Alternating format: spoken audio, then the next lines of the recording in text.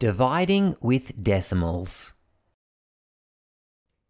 In this video, we'll look at 3 different types of division problems that involve decimals.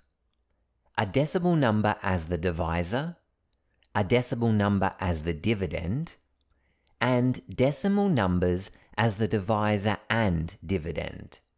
We'll start with a problem where the divisor is a decimal. The division problem we'll work through is 36 divided by 0.8. The very first step when we're dividing with decimals is to check to make sure the divisor is a whole number. The divisor is the number that we're dividing by.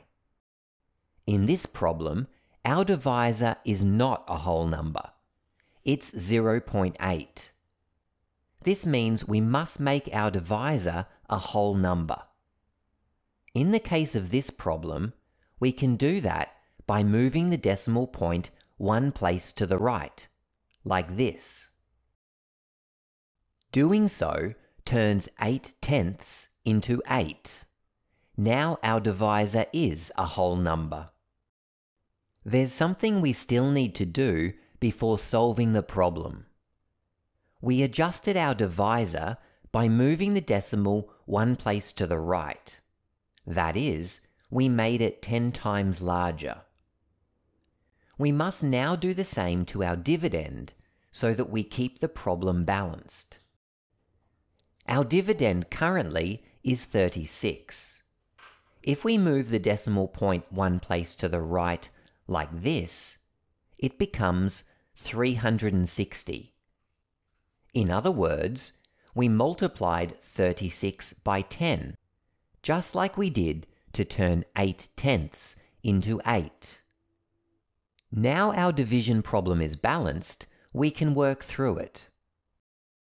I'm going to rewrite my problem like this, because I'm going to solve it using short division. How many times does 8 go into 3? It doesn't go into 3. So we'll use the next digit as well. How many times does 8 go into 36? 8 goes into 36 4 times. We write 4 above the 6. Now, it didn't go evenly. There are 4 left over. So we carry them across by writing a 4 in front of our next digit, which is a 0. How many times does 8 go into 40? It goes evenly 5 times. We write 5 on the line above the 0. 360 divided by 8 equals 45. This means 36 divided by 8/10 is the same, 45. Now let's move on to a problem where the dividend is a decimal. Our problem is 15.3 divided by 6. First, we need to check that our divisor is a whole number. And we're lucky, it is. Our divisor is 6. We're lucky because that means we don't need to adjust our divisor. And that means we don't need to adjust our dividend, which is 15.3. We can go straight ahead and solve the division problem as we normally would. I'm going to rewrite it like this, so I can solve it using short division. Since 15.3 has a decimal, we'll bring it straight up into our answer. Now we work through our division problem as normal. How many times does 6 go into 15? 6 goes into 15 2 times. Write 2 above the 5. It didn't go evenly. We have 3 left over. So we write 3 in front of the 3.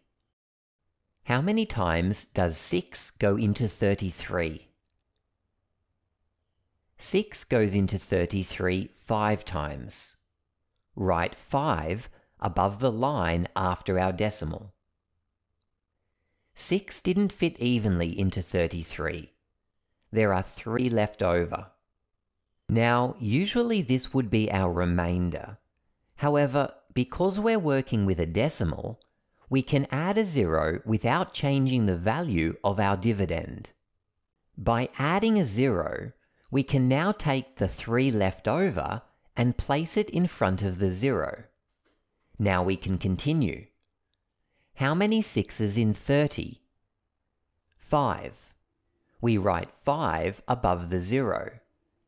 And it fits evenly, so we don't have any leftovers that we need to carry over. We're finished. 15.3 divided by 6 is 2.55. Now let's move on to a problem where both the divisor and the dividend are decimals. Here's the question. Do you remember our first step? That's right. We've got to check to make sure our divisor is a whole number. Our divisor is 4/100ths. That's not a whole number. We need to change it so it is a whole number. If we move the decimal point 2 places to the right, that is, we multiply 4/10 by 100, we will get a whole number, 4. Now, because we adjusted the divisor, we'll need to adjust the dividend by the same. We moved the decimal 2 places to the right in our divisor, so that means we must move the decimal 2 places to the right in our dividend. Our dividend of 2.639 becomes 263.9. Our dividend is still a decimal, but remember, that's okay. It just means we need to bring the decimal point up into our answer, like this. And now we can work through it as normal.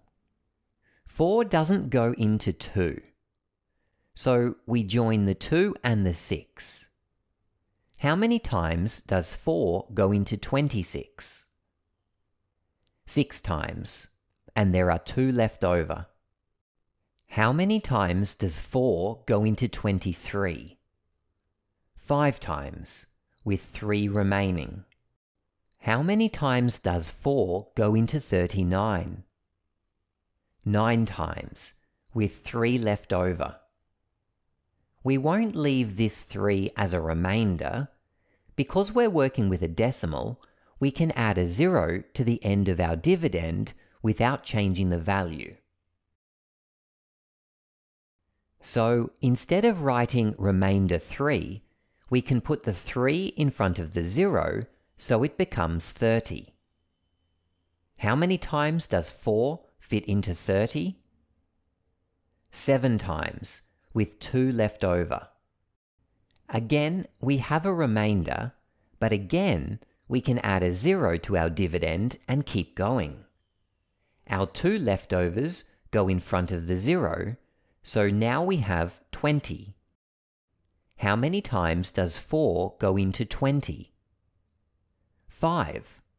And it goes evenly, which means there are no leftovers, which means we've finished. 263.9 divided by 4 equals 65.975. This means that 2.639 divided by 0.04 is the same, 65.975.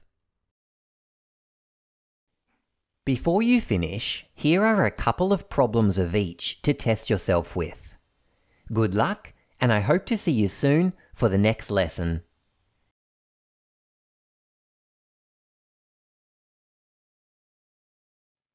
EasyTeaching.net